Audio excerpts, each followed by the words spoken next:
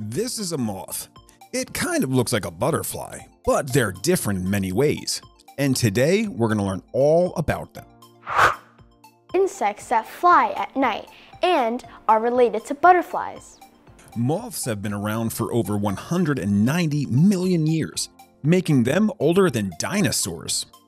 There are over 160,000 different types of moths in the world, which is a lot. Moths have furry or hairy antennae on their heads, unlike the straight antennae of butterflies. Many moths are attracted to lights at night, like street lamps or your porch light. And if you've ever been outside near a light at night, you will see them flying around. A moth starts as a tiny egg, then becomes a caterpillar, then a cocoon, and finally a moth. Some moth caterpillars can damage crops, clothes, and food because they like to eat them. Some moths are huge, with wings as big as dinner plates. Moths help pollinate flowers and are food for animals like bats, birds, and spiders. Some types of moths, like the gypsy moth, can cause problems when they get into new areas. Moths have special tricks to protect themselves, like camouflage to blend in, fake eye spots to scare predators, and even making sounds we can't hear. And moths use this camouflage to blend in and look like bark, leaves, or other things that a predator would not want to eat. Moths are built stronger than butterflies and have tiny hairs all over their bodies to keep them warm at night. Wait, they're stronger? Yeah. They work out? No. So how are they stronger?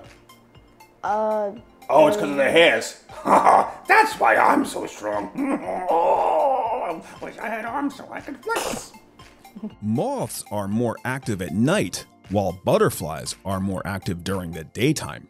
Some moths, called hawk moths, can hover like hummingbirds and drink flower nectar while flying. And moths use special smells to help find their mates that are far away from them. The Luna moth is one of the most beautiful, with long tails on its back wings and a bright green color.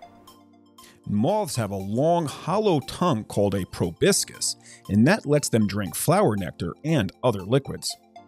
Some moths, like clothes moths, can actually eat materials like wool, feathers, and even human hair.